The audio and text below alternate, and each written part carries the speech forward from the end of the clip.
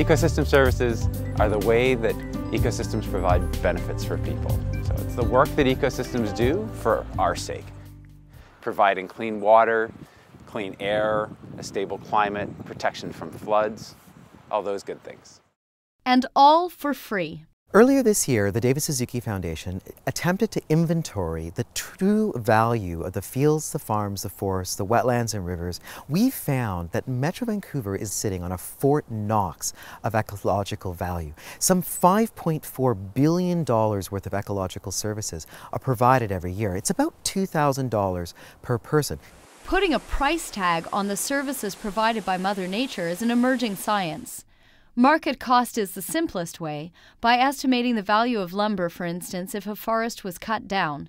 But this method doesn't take into account what are called the non-market values. This forest that we're in right now, these trees are helping to fight climate change. They're sequestering and storing millions of tons of carbon in the biomass of the trees and the deep organic soil pools. The roots of these trees are helping to filter, store, and regulate water. And then, of course, there's all the recreational, psychological, and for some people, even spiritual benefits of spending time in nature. Collectively, all of these benefits are helping to sustain the incredible well-being that's found within the region. Putting a value on spending time in nature is often done using the travel costs method. You try to account for all of the inputs that a person puts into enjoying an experience. So if they're paying for the gasoline, they're paying for the insurance on their car, and they're missing out on work time to come down here and enjoy that, that must be because they value this experience more than the cost that they put into it. A third formula that's widely used is called the replacement cost method. One of the most famous cases of that is the Catskills watershed, where New York was faced with the decision of how to ensure that their water supply was clean enough to meet water quality standards. And they were faced with the choice of building a water filtration plant to the tune of somewhere between $4 and $8 billion, or protecting the watershed itself by both buying lands and then working with farmers and other landowners to improve their practices on the land. And so, since we would have had to have built a water filtration plant if we hadn't protected the watershed, then we can say the value of the services that are provided are actually several $billion. Estimating the value of ecosystem services gives us a way to make decisions now. There is certainly greater stress associated with a climbing population, as well as the first effects of climate change in the region.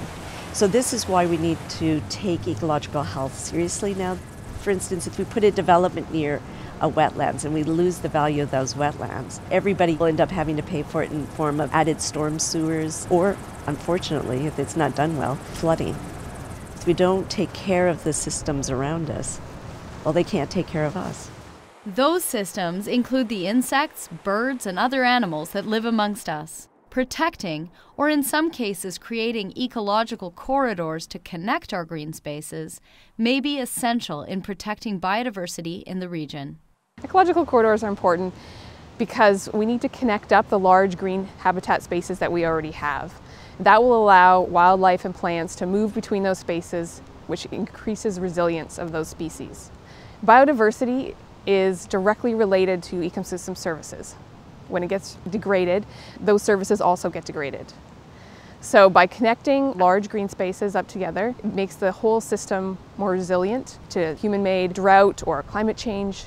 We are part of the biodiversity, and as a consequence, we are consuming all of those ecosystem services that are provided by nature every single day. So we have to take stewardship over them if we want to maintain this incredibly high quality of life that the Lower Mainland is blessed with.